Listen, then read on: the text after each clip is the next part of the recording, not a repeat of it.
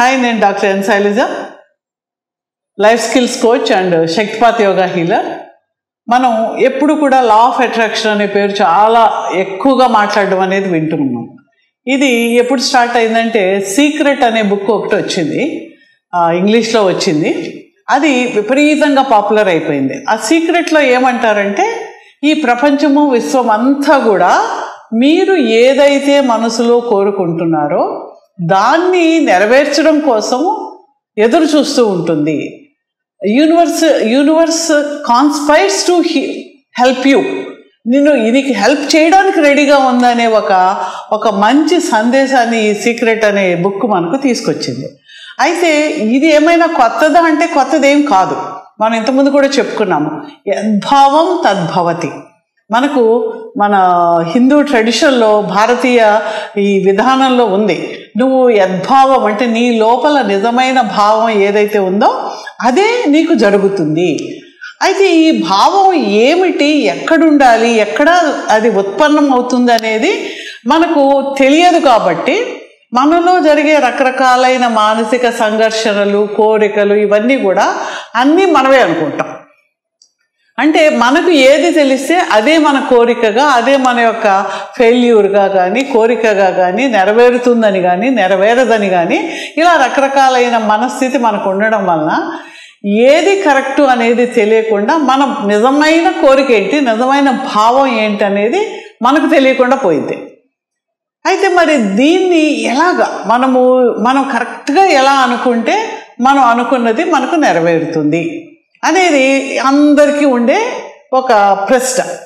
ఈ ప్రశ్నని మనం ఎన్నో రకాలుగా చెప్పుకుంటూ ఉన్నాం. ఇంతకుముందు కూడా మనము 2 cups మెథడ్ అని చెప్పుకున్నాము. 2 గ్లాసుల్లో పెట్టి మన కోరిక, ఇప్పుడున్న మన సిచ్యుయేషన్ ఒకటి, రెండో దాంట్లో ఏంటంటే మనం ఏది అవ్వాలనుకుంటున్నామో, మన జీవితంలో ఏది జరగాలనుకుంటున్నామో, ఏది మేనిఫెస్ట్ చేయాలనుకుంటున్నామో దాన్ని పక్క దాంట్లో రాసి ఇందులో వాటర్ పెట్టి ఇక్కడి నుంచి మన జీవితం క్వాంటమ్ జంపింగ్ అన్నమాట.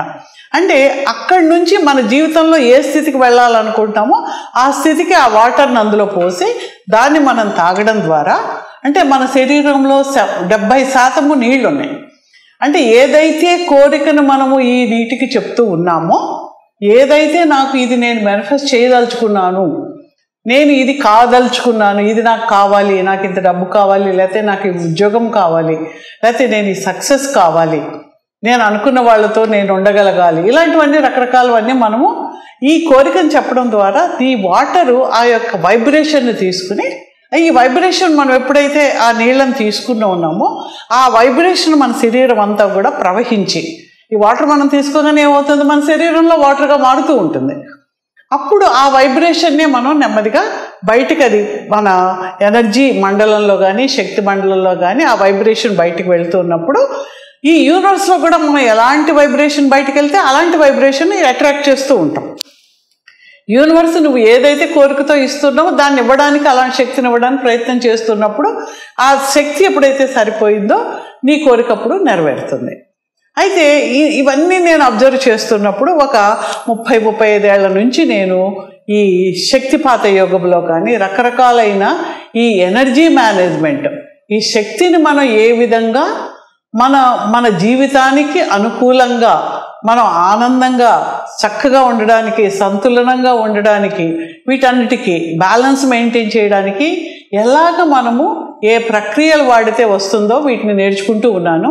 ఎంతోమంది పెద్ద పెద్ద గురువుల దగ్గర నేర్చుకున్నాను. ఎన్నో పుస్తకాలు చదవడం కానీ, ప్రాక్టీసెస్ చేసి నిజంగా ఎన్నో వేల మంది జీవితాల్లో వాళ్ళ ఎన్నో మంచి కోరికలు నెరవేరడము, వాళ్ళ యొక్క జీవితం ఒక మంచి విధానంలో నడవడం, ఇవన్నీ చూసి వీటిని చదువుతూ ఉన్నప్పుడు ఏమైంది, ఈ సీక్రెట్ అనేది అది మన మనసుతో, మన మైండ్ తోటి, మనము సబ్కాన్షియస్ మైండ్లో, అంటే అంతశ్చేతనలో ఏదైతే మనం కోరిక ఉందో అది మాత్రమే బయటికి ఒక వైబ్రేషన్గా 24 గంటలు వెళ్తూ ఉంటుంది.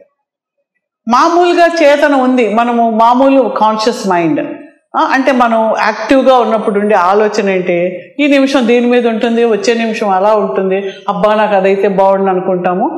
ఈ లోపల మర్చిపోయి ఇంకోటి, అయ్యో అలా జరిగింది, అయ్యో ఇక్కడ యాక్సిడెంట్ జరిగిందా అని వెంటనే మారిపోతూ ఉంటుంది. మనం మారిపోతున్నప్పుడు మన ఎనర్జీ అంతా డిస్టర్బ్ అయిపోతూ ఉంటుంది. కానీ సబ్కాన్షియస్ మైండ్ ఏం చేస్తూ ఉంటుంది, నాకు ఈ కోరిక ఉంది అని దానికి కరెక్ట్గా దాని మనసులోకి వెళితే అదే రిపీట్ అవుతూ ఉంటుంది.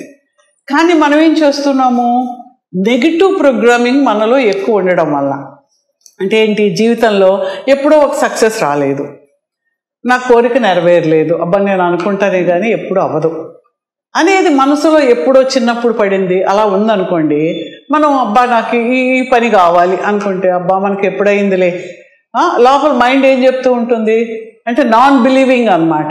ఆ బిలీఫ్ లేకపోవడం ఏంటి, నీకు అప్పుడు అవ్వలేదు ఇప్పుడు అవుతుంది ఏంటి అని ఇట్ విల్ బి కాన్స్టెంట్లీ అవ్వలేదు అవ్వలేదు, నీకు అవ్వదు, నీకు వర్ది కాదు, నీ పని కాదు, నీకు అంత వర్ది కాదని మైండ్ చెప్తూ ఉండేటప్పటికీ ఇది కావాలి అనుకున్న దాని శక్తి, ఇది అవ్వదు అనుకున్న శక్తి రెండు కలిపేటప్పటికి ఈ అవ్వదు అనుకున్న శక్తి ఎక్కువ ఉంటే ఈ అవ్వదు అనేదే మనకు మేనిఫెస్ట్ అవుతుంది.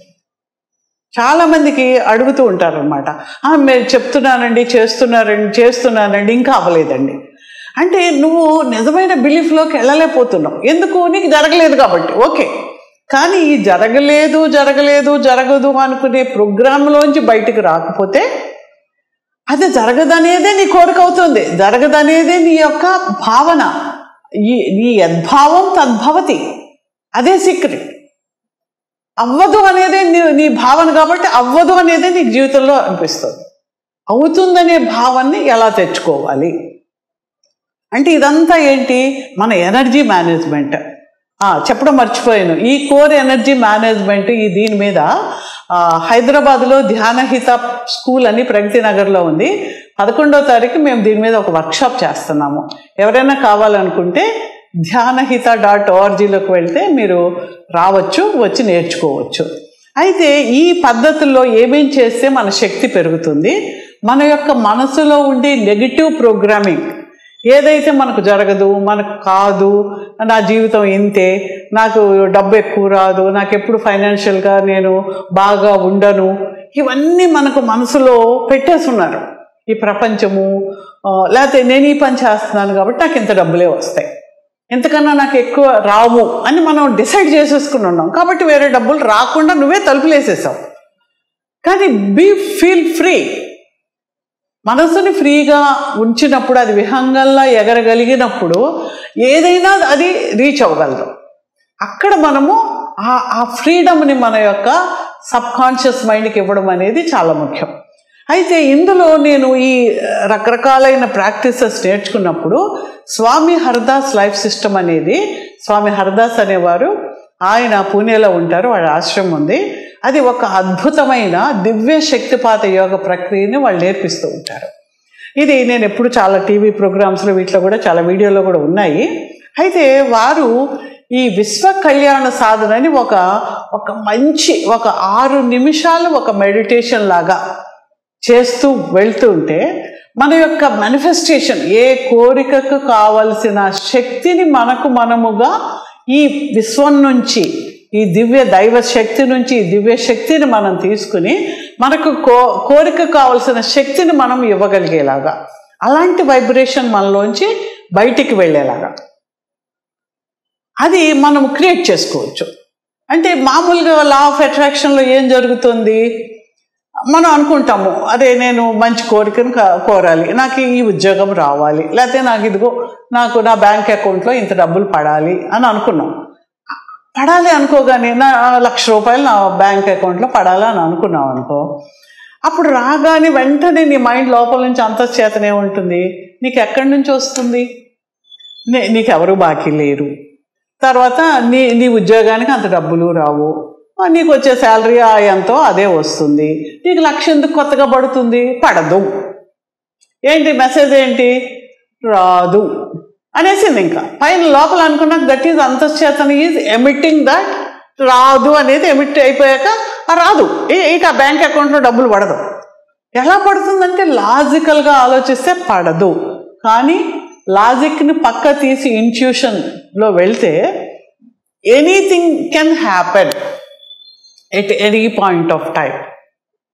అంటే ఇది క్వాంటమ్ జంప్ అంటారనమాట. మనం ఉన్న కరెంట్ సిచ్యుయేషన్ నుంచి నాకు ఇంత డబ్బులు వస్తున్నాయని నువ్వు ఈ వాటర్ని మార్చి నాకు ఇంత డబ్బు వస్తుంది, ఐఎమ్ మేనిఫెస్టింగ్ దిస్ మనీ అన్నప్పుడు అది ఏ కారణంతో ఎలా వస్తాయో అది వస్తాయి. మరి అది బిలీవ్ చేయడానికి నీకు ఎంత కష్టం ఉంది, కానీ ఆ బిలీవ్ చేయడం అనేది కూడా నువ్వు ప్రాక్టీస్ చేయాలి.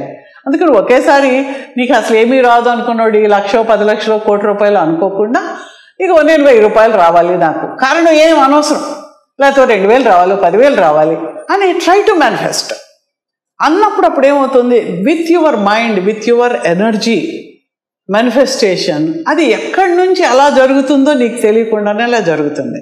మొన్ననే ఒక ఆమె నాకు విశాఖపట్నం నుంచి ఫోన్ చేసిందనమాట.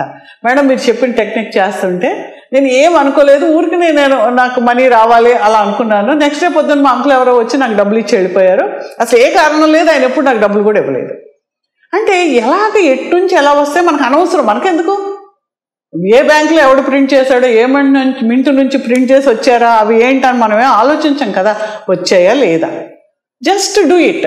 దీంట్లో నువ్వేంటి అక్రమమైనది అయితే అడగడం లేదు, సాత్వికమైనది నీకు కావాల్సింది నువ్వు అడుగుతున్నావు, ఒక ప్రాసెస్ని ఫాలో అవుతున్నావు అంతే.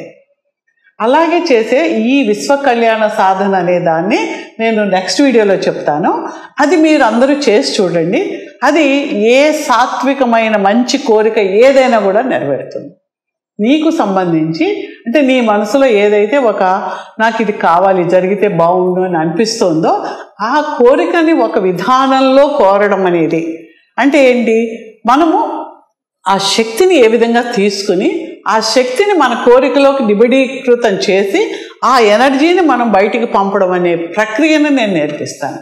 ఆ ప్రక్రియ చేస్తే మాత్రం మీకు అద్భుతమైన రిజల్ట్స్ వస్తాయి. మీకు రిజల్ట్స్ వస్తే మాత్రం తప్పకుండా మీరు ఇన్ఫామ్ చేయండి, నెగిటివ్గా ఆలోచించకండి. ఎందుకంటే you're asking for your self, మీకోసమో మీ పిల్లల కోసమో మీకు కావాల్సిన వాళ్ళ కోసమో మంచి కోసం మీరు అడుగుతున్నారు.